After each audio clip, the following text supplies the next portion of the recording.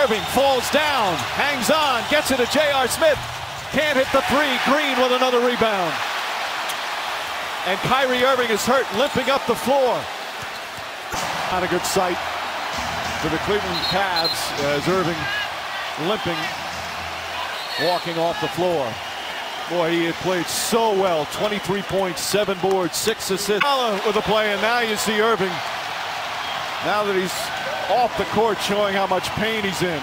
And what a terrible sight to see right now. You hope that it's not that serious.